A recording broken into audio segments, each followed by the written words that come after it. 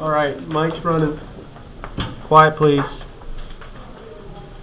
All right, so this is the optimization of a pyramid inside of a sphere.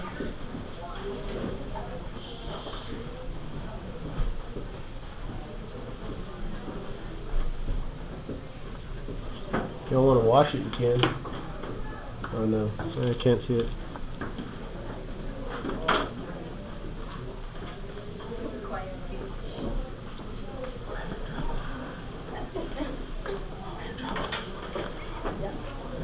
They should make a trash can toss as a skull. This is the optimization of a pyramid inside a sphere. The announcements didn't even come on. They didn't.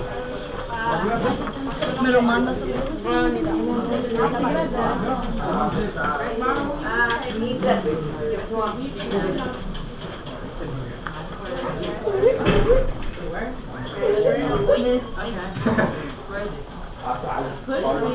And nobody else knew what that might be.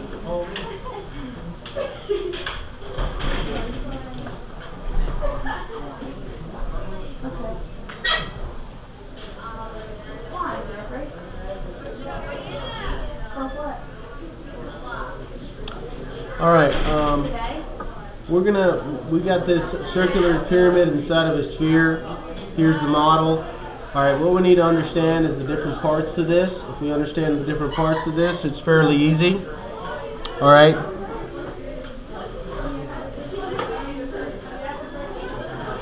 All right, and the sphere has a radius of 10.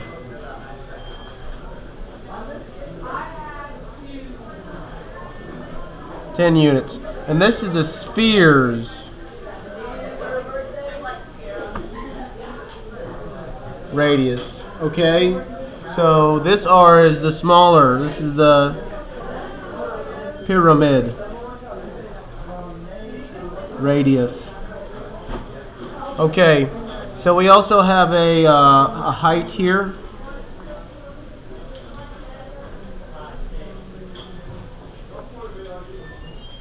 Okay, and then consequently, here is the center point of the sphere. All right, this is the radius. So that's a measure of 10.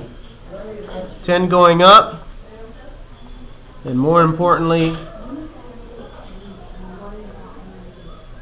10 going this way.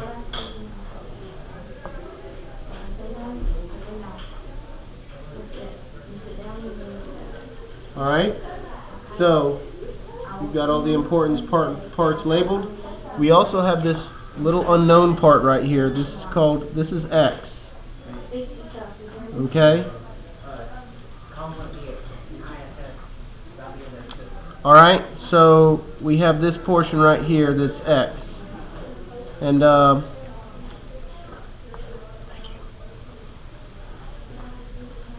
right, so what we want to do is we're trying to we have a radius of 10 units on the sphere, and here's our model for the pyramid described in the sphere. We're trying to maximize the volume of the pyramid. Okay, now I'm going to start moving very quickly, so pay attention. The primary equation is the volume of a pyramid, which is V equals 1/3 pi r squared times the height. Okay? Now, that's your primary equation. All right, your secondary equation is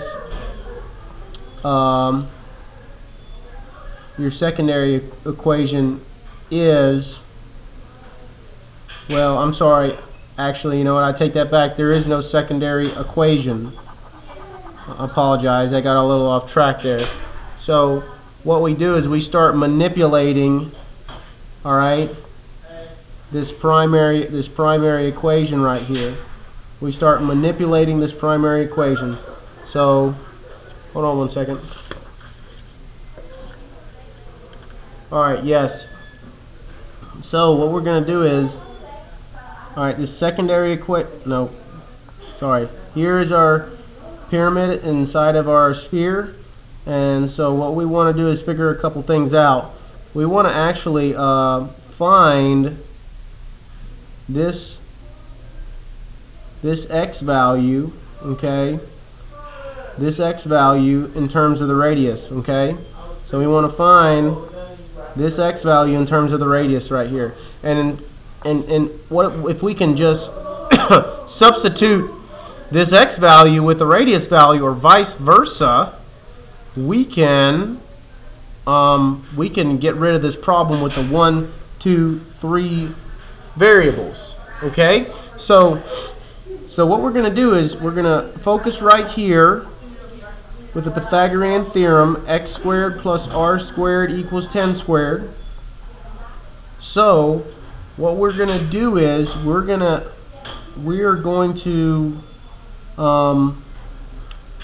let's write, we could do it two different ways. We could write the radius in terms of x, or the x in terms of the radius. So let's see how the first way goes. Okay?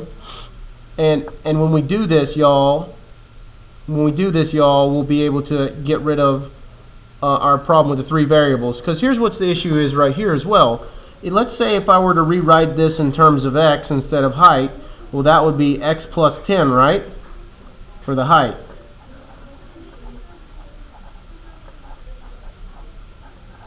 How many variables do we still see? Right? We still have 3. And now we have the opportunity with the Pythagorean theorem to rewrite x or r in terms of each other with the Pythagorean theorem. So that's the key right here. This is the golden nugget. Okay. So let's try x. Well, x will equal the square root of 100 minus r squared. Okay. So let's say I were to substitute that in there. All right. Let's see. How does that look? It doesn't look too hot to me. Okay. It just doesn't, because that's a lot of funky differentiation. So you'd have a product chain rule right there. You'd have a product chain rule. Okay.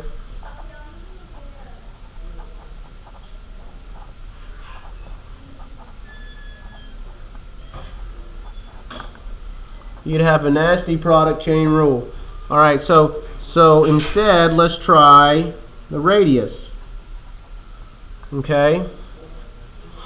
All right, solving the radius, r would equal 100 minus x squared.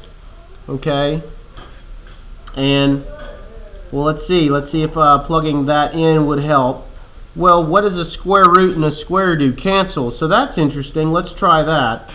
V equals 1/3 pi square root of 100 minus x squared times x plus 10. All right. Well, let's see. This cancels. Okay.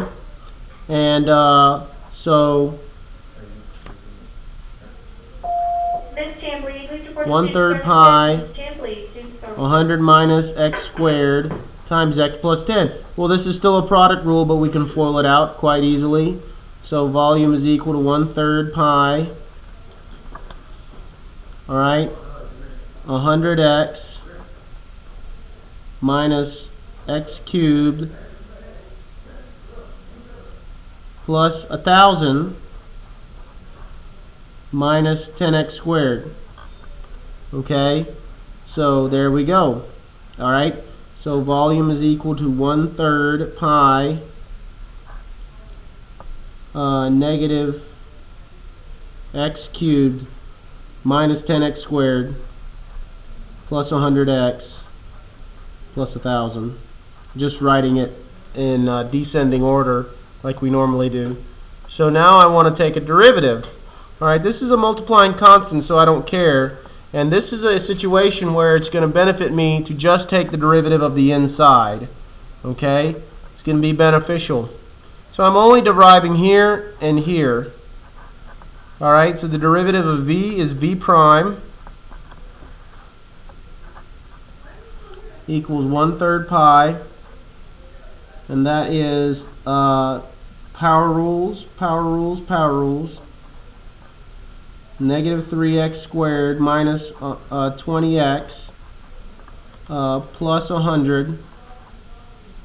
Okay, so there we go. Now, interesting thing here, we're setting this equal to 0 to maximize it. We have the 1/3 pi. Well, what happens there? I like brackets. You don't have to use brackets. I like them. Well, I can actually divide this out. So now I don't even have to worry about it. Okay? Cancel. So I have negative, excuse me, I'm out of room. There we go. Negative, I'm switching sides. Negative 3x squared minus 20x plus 100 equals 0. So now it's time to do your Pythagorean theorem. So negative 20 plus or minus the square root of negative 20 squared. Negative 20 squared is 400 minus 4a, 12 minus 4 times a, so that negative 4 times negative 3 is 12, plus 1 times 100, so plus 1200, all over 2 times negative 3. Okay. All right, so we end up with 20 plus or minus the square root of 1600 all over negative 6. All right, so let's see. Let's plug this into the calculator.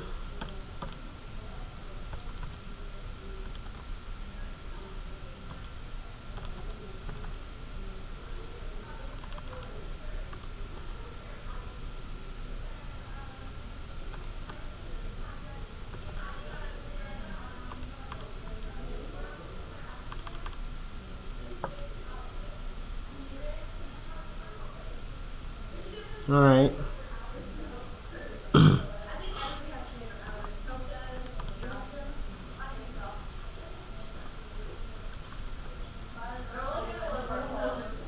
That can't work. It's negative.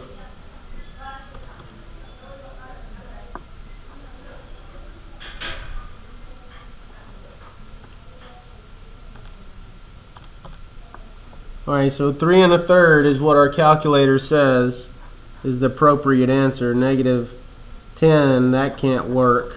All right, so 3 1/3, which is 9 thirds, and 1/3, which is 10 thirds. Okay, so we're going to take 10 thirds and we're going to assume that's our radius, r. No, that was x. I'm sorry. That's x, the solution to this. So what is x? X is something that allows me to get r. So let's plug that in. So we know, let's write our answers nicely right here. X is equal to 10 thirds, which that's not really a dimension. All right, r is 100 minus x squared square root minus 10 divided by 3 squared. So r is 9.428. Okay, and then also we need to find our height. Well, the height was just x plus 10. If you just look at the diagram, guys, the height was just x plus 10. Height was x plus 10. Okay, so right here, and that's 3 1/3 plus 10, so the height is 13 1/3. Or what's that? Yeah, 34 1/3, 34 over 3. All right, and there you go, guys. That's your pyramid. That's all she wrote. All right, take care. Hope this video helps.